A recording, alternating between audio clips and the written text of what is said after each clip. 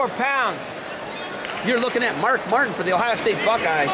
He's a top 20 ranked individual. He is number 18 in the flow rankings.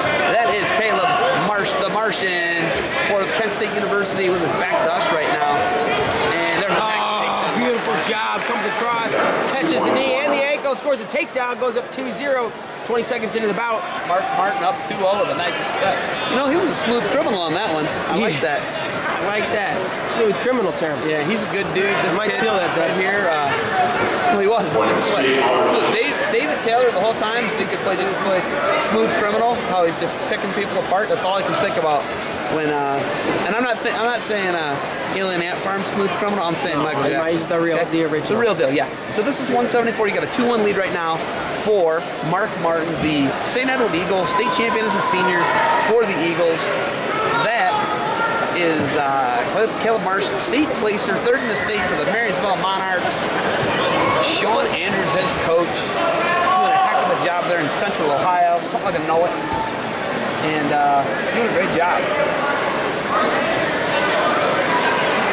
So Quartz with some meat, or Quartz. That's Mark Martin. That's Mark Martin with some knee tape there.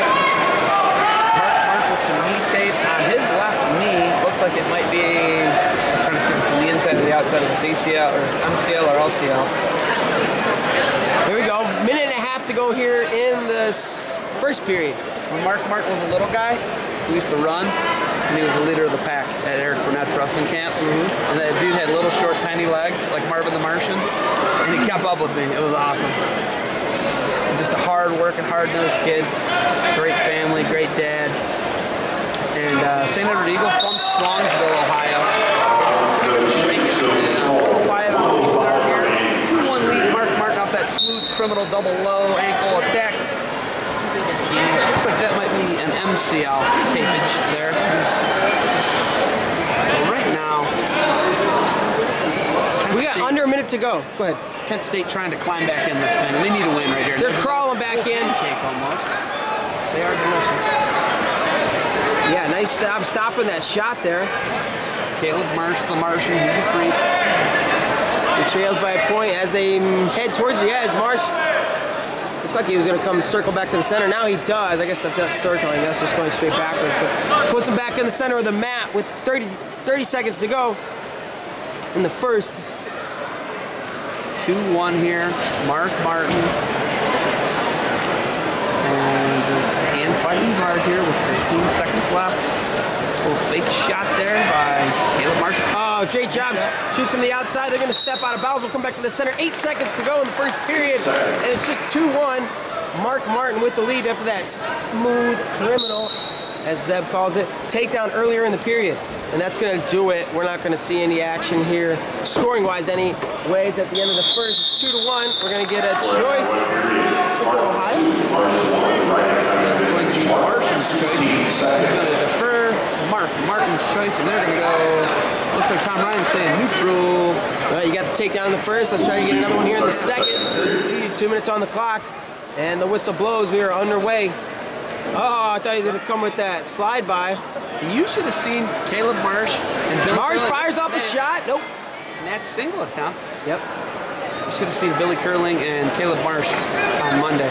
Turned into a war. Steve Martin got it ejected from the match. Steve Martin owed the winner. It was unwarranted in my opinion, but hey, who am I? Besides the guy behind the camera. So right now, double collar tie by both guys. 130 left here. We're just under 130. 2-1 lead. Mark Martin. And pretty evenly matched here, except for that smooth criminal takedown in the first period, that low double takedown by Mark Martin. And Mark Martin's a guy, I don't know if you remember last year at the NCAA tournament, but he won a 1-point match with Kyle Dake in the first round. Oh yeah, everybody was like, what's going on over there? Yeah, that was Mark Martin. There was this little buzz throughout the tournament as that match was going on, and everybody started slowly tuning into that match. As David Taylor was buzzsawing someone on another match. Yeah, right. Kyle Dake was just being Kyle Dake. It might look like he wins by a point, but you were nowhere close to beating him. Right. It's going to be slightly demoralizing, I gotta be honest. But Mark, he did take him to the wire. He did, you know, now he's moved up from 65 to 74, and it looks like it's fitting him pretty well. And there's a shot by Martin. Marsh pushes. 22 seconds left. Shot on the edge. He couldn't even get close to get past that head. Tries to bump by, not there. And you know who's he's not the next Kyle Dake, but that style of it's going to be close, but you're not even going to win. Andrew Howe. Andrew Howe's been doing that all. I think Andrew Howe just physically abuses him. He's here. Pull on your head. Tired watching him pull on the head. I'm like, what is going on here, man? Like, I would have to get like a new vertebrae or something extra to pull on my hook. I need to pull on my gum piece for long before I just starfished out on the mat. And so it's 2-1. That was the end of the second. No score in there. We're going to go into the third. So they went on their feet. Martin chose neutral and didn't score. He does not have riding time. He's only up by 1 point. So an escape here by Marsh would tie it. Marsh up to his feet, looking to cut hands, and if Martin can return here, that'd be huge. There's a roll. Tries to roll, and Marsh lets go. Check that. Martin let go, tried to come back on top. Marsh able to free himself and score the escape. And like we said, we're tied 2-2, minute 35 to go here in the bout, and only 33 seconds of riding time in favor of Miles Martin. So Mark Martin, thank you. Miles Martin's a kid from Maryland, isn't he? He's pretty good. Yes. Yeah, he's pretty good. I like him. Mark Martin, the Strongsville kid that wrestled for the St. Edward Eagles. He was a state runner-up. And here we go. Look for a shot on the edge. They go out to the edge and out of bounds. We'll come back to the center. 1:10 to go in this bout. We're knotted at 2. Similar to the Julius Matt McGuire match. I thought that was a pretty good match. That one was well fought, great strategy by Mackenzie McGuire. This one, I like the strategy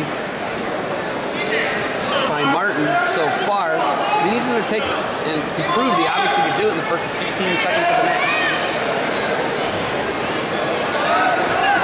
And they're trying to put something together here. 42 seconds remains, third period. Mark Martin changing levels. Marsh trying to get a 2-on-1, trying to get a hold of him. They're fighting wrists right now, trying to get a hold of him. And not much going on. 23 seconds left. Oh, there's a little low shot. Martin gets this. And Martin gets a takedown again. He's going to score. Marsh tries to catch that ankle. Look at Martin's kicking that hand off of his foot. And he reaches back over the other way. 9 seconds to go. And it needs to be a stalemate or a stall or something, no? Mark Martin, nice job. Regardless, yeah, it didn't matter. Takedown at the end. And he's going to take this one, 2-1. Another 3 points on the board for Ohio State.